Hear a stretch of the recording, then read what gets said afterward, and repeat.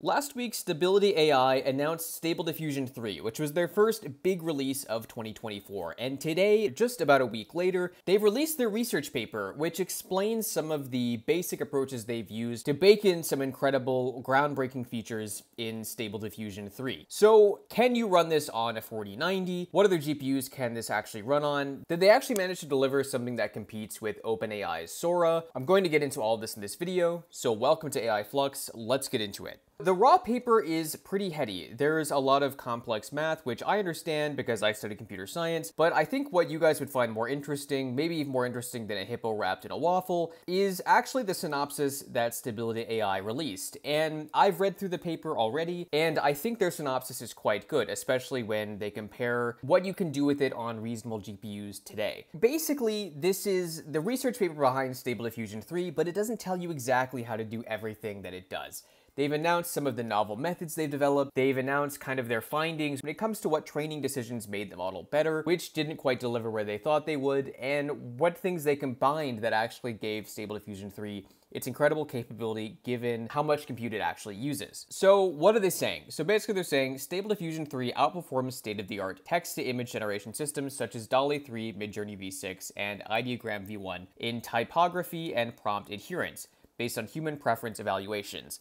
And I think this terminology here is important because the reason Midjourney V6 is sometimes annoying to use, just in terms of how it makes something that, yes, abides by your prompt, but isn't really what you wanted when you get more specific, is because Midjourney V6 vastly prioritizes human preferences. So basically what it knows humans like to look at based on what people click through when they want to look at a next iteration of an image. What I've always thought Stable Diffusion really excelled at was prompt adherence, or being hyper-specific with what you want and being able to tune very small portions of what you're working with, even before you get to things like inpainting or outpainting. They go on to say that our new multimodal diffusion transformer, or MMDIT, uses separate sets of weights for image and language representations, which improves text understanding's spelling capabilities when compared to previous versions of Stable Diffusion. And this I also think is cool because text is something that's been kind of a underlying kind of slow burning improvement in this industry in generative AI. And I think it's cool to finally see a novel approach to this that seemingly is actually worked. And what's interesting is now Stable Diffusion 3 actually has dedicated typography encoders and transformers,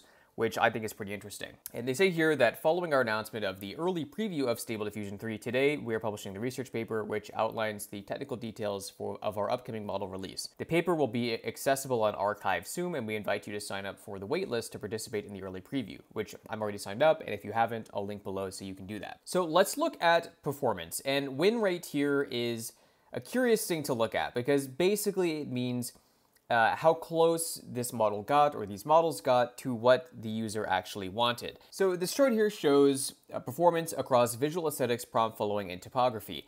And what's cool is to see that SD3 as a baseline clearly wins out basically against all these models. So it outlines the areas where it wins against competing models based on human evaluations of these three different areas. And I think it's cool to show really here how actually good Midjourney V6 is with typography and how far we've come with models like SDXL. And what's curious is it looks like these were all measured with humans, and they let them kind of decide what they thought was best. Now, the really interesting tidbits, and I'm surprised these aren't in bold 100-size font text, but this is pretty cool because they say, from the results of our testing, we have found that Stable Diffusion 3 is equal to or outperforms current state-of-the-art text-to-image generation systems in all the areas above. And they also give us a little tidbit of what they've been able to achieve even with unoptimized inference tests on consumer hardware with Stable Diffusion 3. So they say here, even with their 8 billion parameter Stable Diffusion 3 model, the entire thing can fit into 24 gigs of VRAM on an RTX 4090. It takes about 34 seconds to generate an image of 1000 by 1000 pixels when using 50 sampling steps. And 50 steps is, for those of you who don't know, that's quite a few steps, which means the quality you'd be getting would easily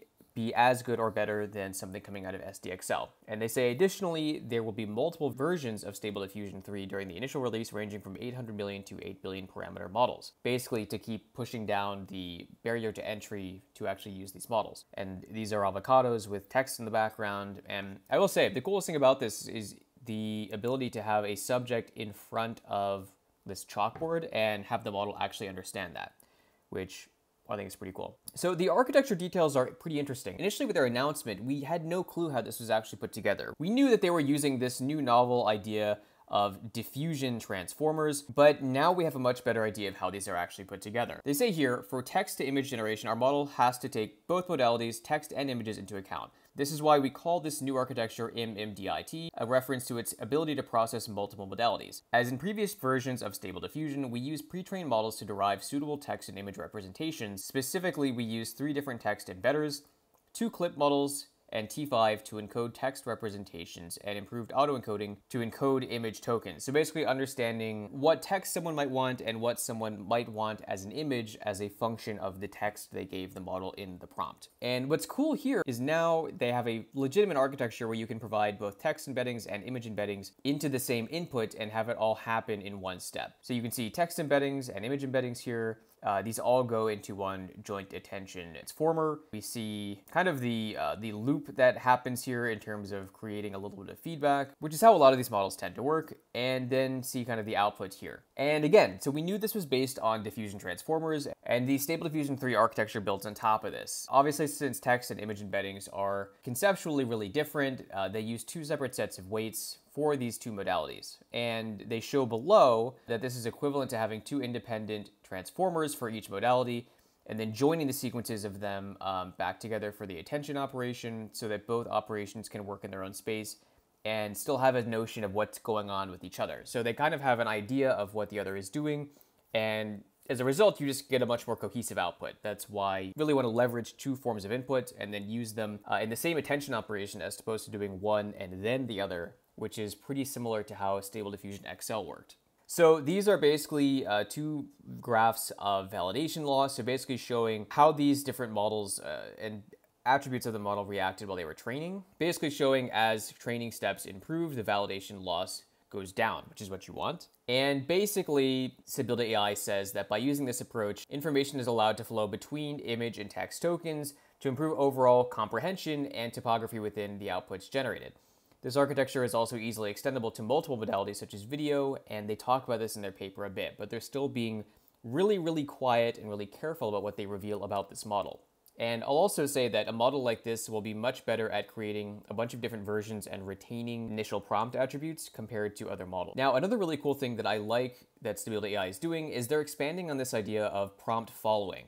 So they say their model has the ability to create images that focus on various different subjects and qualities while also remaining highly flexible with the style of the image itself. So separating subject from attributes and aesthetics of the image is a really cool thing that we've seen people manage to do with Comfy UI and some really complex setups, and the idea that this is now baked into the core logic of a model is really cool. So there are some examples here, like a kangaroo holding a beer with ski goggles, an entire universe inside a bottle, cheeseburger with juicy patties sitting in a chair, dreamlike digital art, bird, a car made of vegetables. So, and again, what's cool is these models really show their prowess when you give them a really simple prompt, just showing what they decide to focus on, how many subjects they create, and this is really cool to see. Now, another thing that they get into in their paper, and they describe it in like an okay way here, is what they call improving rectified flows by reweighting. And pretty much what this means is how you actually handle noise and hiccups in training while you're creating a model. Basically, they say here that by using rectified flow formulation, or just RF, this helps straighten inference paths and then allow sampling with fewer steps. So in other words, it makes it a little bit cheaper to train these models, and it helps keep them on track while they're running, so you have less runs you have to throw out entirely. They tested their approach here against 60 other diffusion trajectories, such as LDM, EDM, and ADM, using multiple datasets, metrics, and sampler settings for each comparison. They say here that these results indicate that while previous RF formulations show improved performance, in few step sampling regimes, the relative performance declines with more steps. And their version consistently improves performance. So what they're saying here is they can achieve more with less GPU compute and as a result less money. This gives them a huge leg up in the Gen I space, especially with their direct competitors like Midjourney. And frankly, this is mostly in here for investors, basically saying if you give us money, the likelihood we create value from this is more likely with less training spend. And for those of you who've looked at the cap table of any generative AI startup, basically the biggest line item on their expenses is just either buying or renting GPUs, which in the case of Stability AI is entirely renting them from Amazon, even though they're getting kind of a special rate from Jeff Bezos. And what's also cool here is they show how they were able to end up with this massive 8 billion parameter model and be able to actually use it in a reasonable size VRAM. Pretty much validation loss doesn't have a lot to do with this, but it gives you a better shot at getting a model that is more compressible and more malleable. So the fact that they're able to do this with more efficiency does demonstrate a strong correlation between the metrics they've shown us, validation loss, and showing that, still this is a big predictor of overall model performance. So if you can train more efficiently and make better guesses to keep your training on path, better performance basically results from all this. And they say pretty much the scaling trend shows no signs of saturation, so they could keep going and basically not run into similar issues that Cloud actually mentioned in their paper. We've gotten a huge boost in performance, so that means the model is better on the high end, and they see no reason that they could continue to improve the performance of the models in the future, which means we're going to see even better results with even less initial draw on the hardware itself. Now, text is an even bigger attribute here, and this is something that Stability AI has been really focused on for quite some time, even in other experimental models. And they made some curious trade-offs. So they started by actually removing a memory-intensive 4.7 billion parameter T5 text encoder, which was previously used during inference in SDXL.